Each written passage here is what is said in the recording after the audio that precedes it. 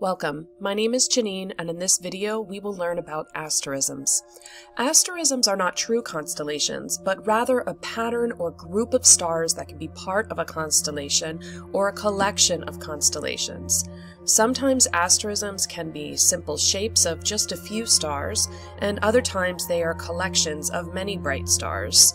They are useful for people who are trying to familiarize themselves with the night sky.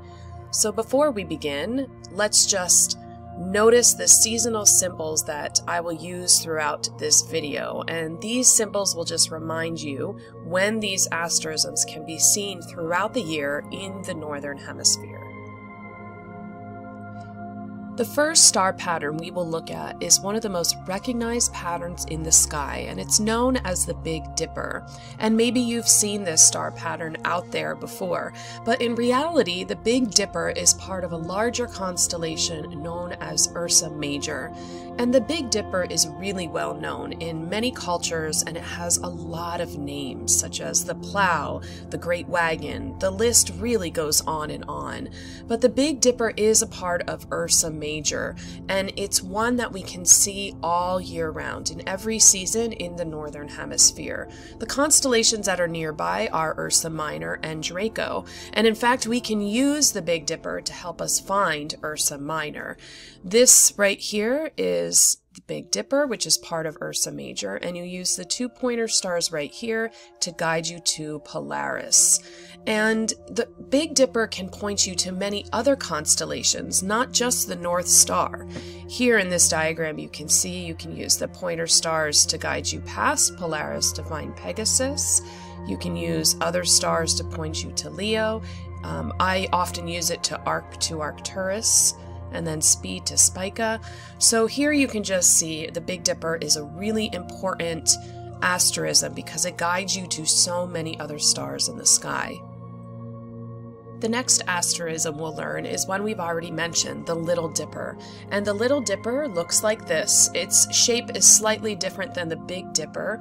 Its handle is convex instead of concave, and the stars do not have equal brightness like the Big Dipper does.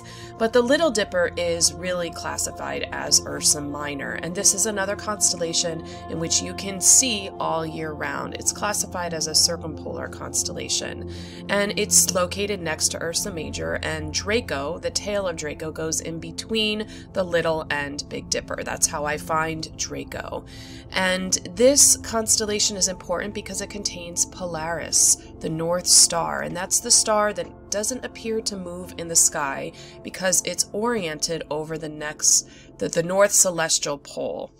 Next, we have the W of Cassiopeia. So if you're looking at the bright stars in this photograph, can you make that W shape of all the bright stars? This, in fact, is the entire constellation of Cassiopeia, or the star pattern within the boundary of Cassiopeia.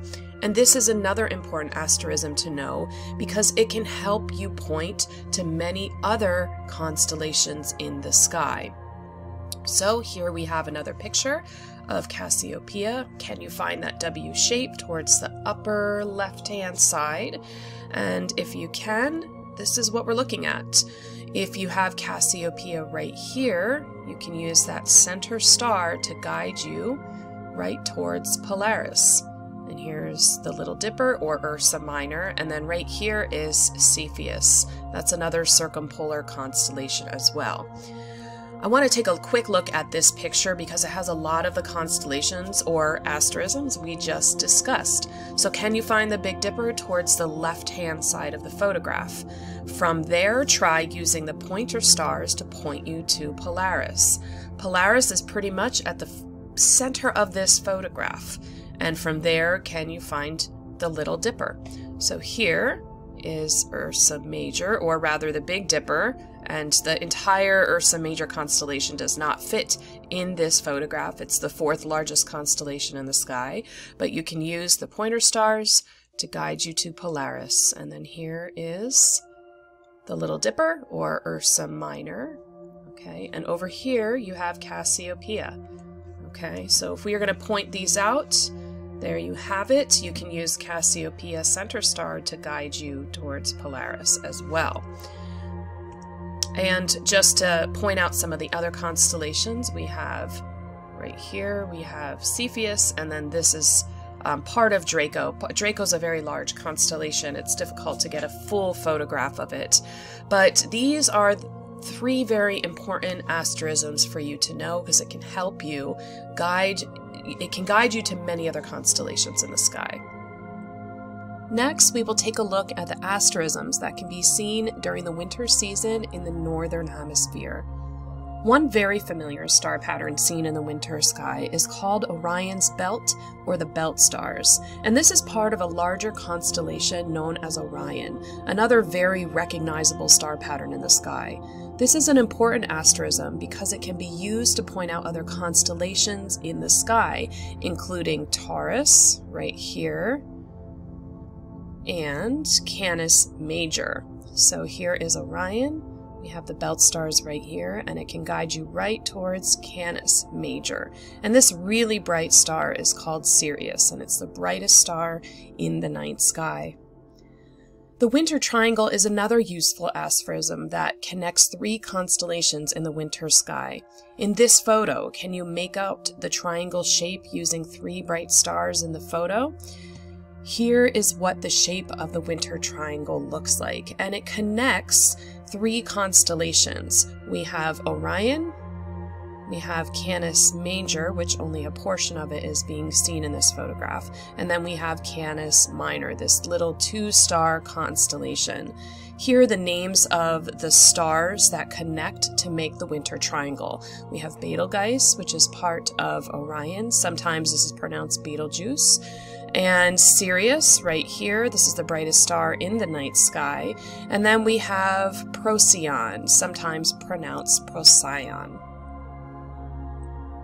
The winter hexagon is another asterism seen in the winter months, and it is a very large asterism that connects the brightest stars of 6 different constellations.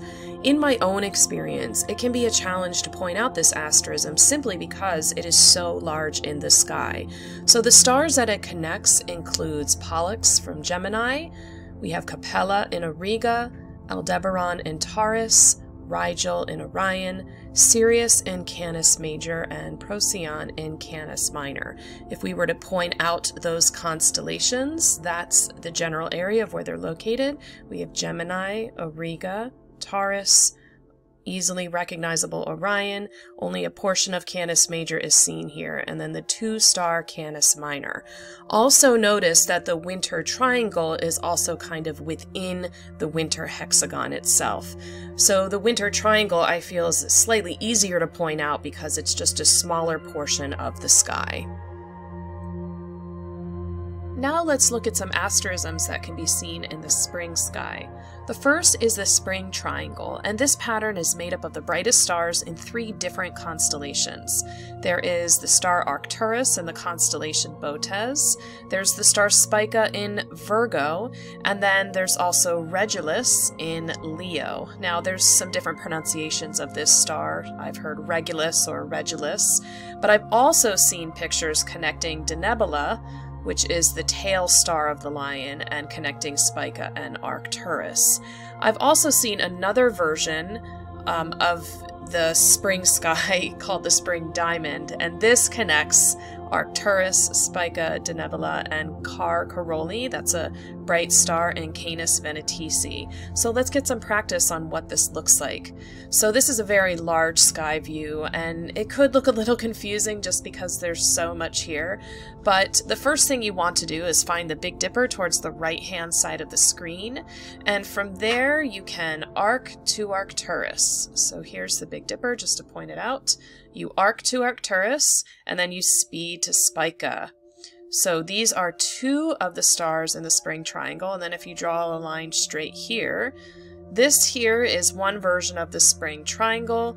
The other version, you can't really see Regulus, the other bright star, but I often connect these dots. It makes a nice little isosceles triangle, and then the spring diamond, we can point that out as well. So here are the constellations, just to point them out for everybody.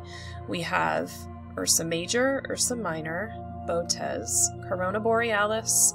This big one is Virgo. We have Canis Venatici, Coma Berenices and Leo the lion. So if we were to point out the spring triangle, that's one version, and then that's where the spring diamond would be. So use these different pictures to just kind of help you familiarize yourself not only with the asterisms that can be seen, but also with the constellations. Our next asterism is called the sickle, and it resembles that tool that we often use in agriculture to cut things down. So this asterism is located in the constellation of Leo. This is one version of what Leo looks like in terms of its star pattern. Remember that constellations often can vary depending upon source, but the nearby constellations are Cancer and Virgo, and it's really easy to point out Leo because of this asterism. Sometimes I also tell my students that it looks like a backwards question mark as well, so that's another way to help you remember this asterism. The next asterism that we can see in the spring sky is called the Kite, and here's a picture of what it looks like. The Kite is actually a part of the constellation known as Boötes, and as I said earlier, it can be seen in the spring sky. The constellations that are nearby are Ursa Major, and right next to it we have Corona Borealis. The easiest way to find this constellation is to use Ursa Major. You use the handle of the Big Dipper to Arcturus, which is the brightest star in this constellation.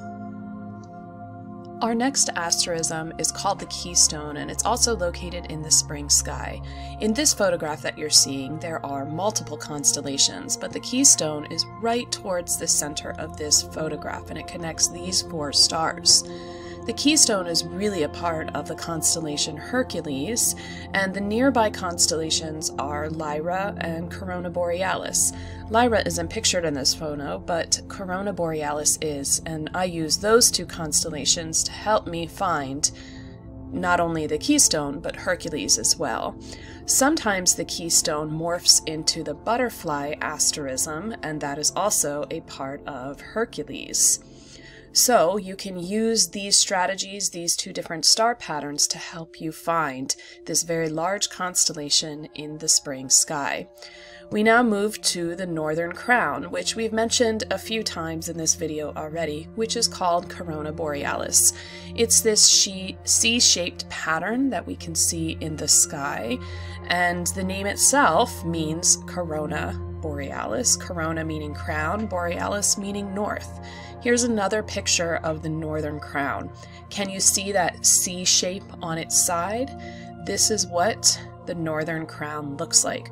So you can use this star pattern, or this is just really an alternate name for the Northern Crown, but it is the constellation known as Corona Borealis.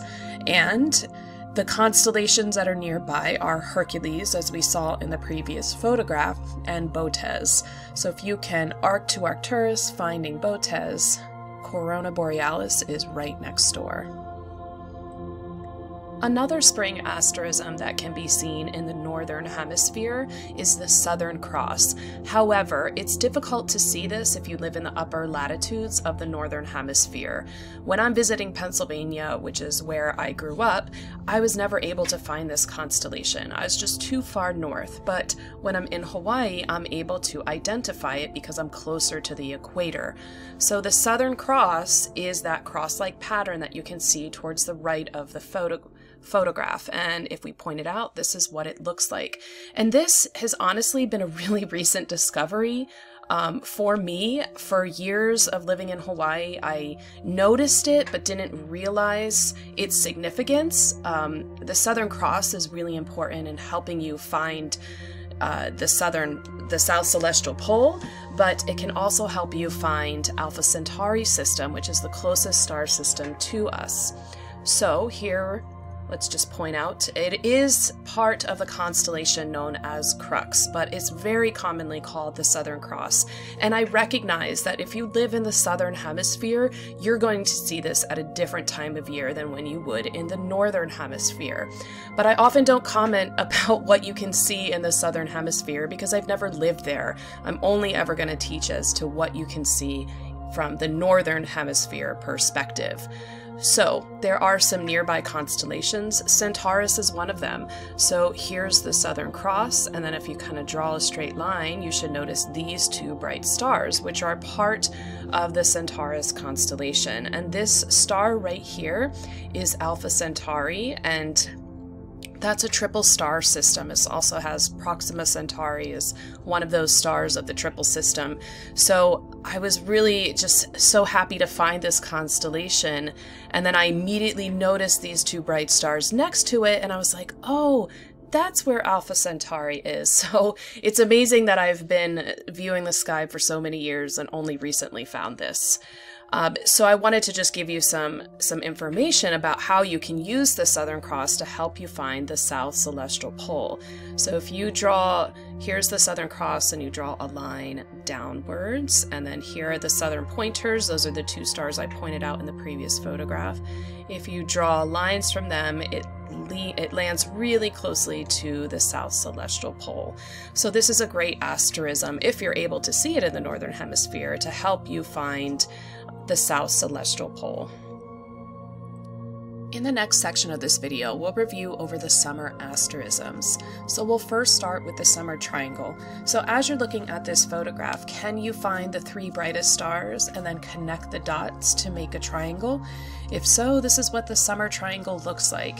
And these three stars are part of three different constellations. We have Lyra right here, we have Cygnus making a giant cross in the sky, and then only a part of Aquila is really shown in this photograph. But I like this photo because the summer triangle really stands out. The names of these stars, we have Vega, that's in Lyra, we have Deneb, which is in the tail of the swan, and Altair, which is in Aquila, the eagle. Let's take another view of the summer triangle. This is probably more like what your sky would look like if you have a little bit of light pollution, or this is even a good dark sky photo. So here the summer triangle really stands out. This is what it looks like. We have Vega up top, Deneb to the left, and Altair down to the right. If you wanted to point out what those constellations look like, there's a picture of the dots being connected. However, Aquila, we don't see the entire constellation.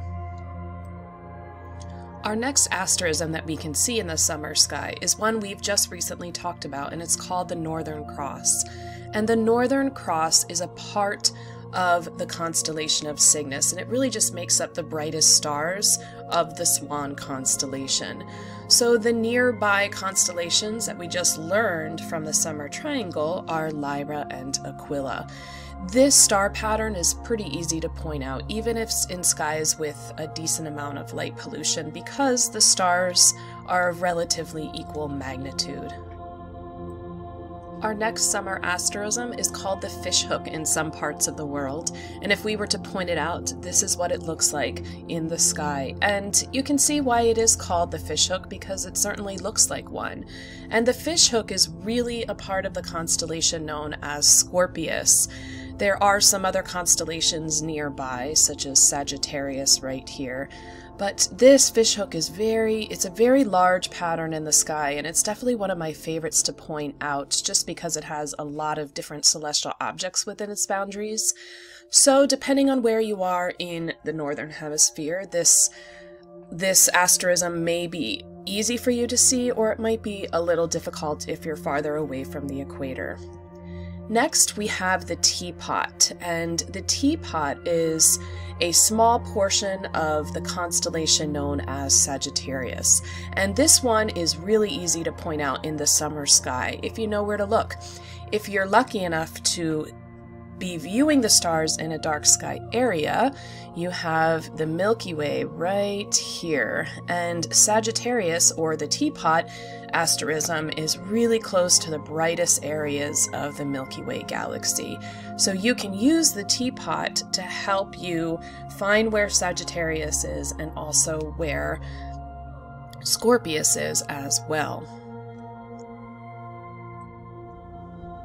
Next, we'll review the autumn asterisms, and we'll start with the Great Square of Pegasus.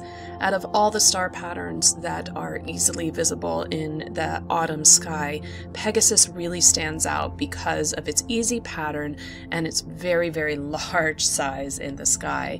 So if we were to point out the Great Square here, this is this asterism with the 4 bright stars of Pegasus connected. And then here are the other parts of the constellation. And Pegasus is a great way to find many other constellations in the sky. I use it to help me find Pisces, to help me find Delphinus, as well as Andromeda, which can't be seen in this photograph. And that's no surprise because Pegasus is such a large constellation that, one, it's hard to photograph in its entirety, and to capture other objects in there as well. So the Great Square of Pegasus is a great star pattern to help you find other patterns in the sky. Our next autumn asterism is called the Circlet, and it's part of the constellation of Pisces. So as you're looking at this photograph, there's a few constellations here. We have the Great Square of Pegasus, we have Aries, and we have Pisces, and a part of Andromeda as well. So first you want to find that Great Square of Pegasus. It should be pretty easy as it's kind of towards the center of the photograph. And then right underneath there is a small little circle of stars, and that is the circlet which makes up Pisces. So if we were to point this out, we have the Great Square asterism right here, and then the circlet is right down here. And that's part of the head of Pisces. Here we have where this is one head of the fish, this is the other head of the fish, and then it's connected right here. So Pisces can be a difficult constellation to find because many of its stars are fairly dim. But the way that I try to find it is first finding the Great Square and then looking for the circlet that's really nearby. We also have a portion of Aries right here, and then Andromeda comes off the Great Square right here. Our final asterism we'll take a look at is called Job's Coffin, and this is a part of the constellation known as Delphinus. I couldn't really understand or find information about how this asterism got its name, but it really makes this little diamond shape in the sky, and the entire constellation of Delphinus looks like this, and it's really tiny but very easy to point out. It's kind of sandwiched in between Aquila and Pegasus, so those are the constellations that are nearby. But like I said, I couldn't really find the origin of how this asterism got its name. But those are all the constellations that we have, so thank you so much for watching. I hope this video was helpful in order for you to understand that there are many different star patterns that are out there that aren't technically true constellations, but we can use them as a guide to help us find many other constellations.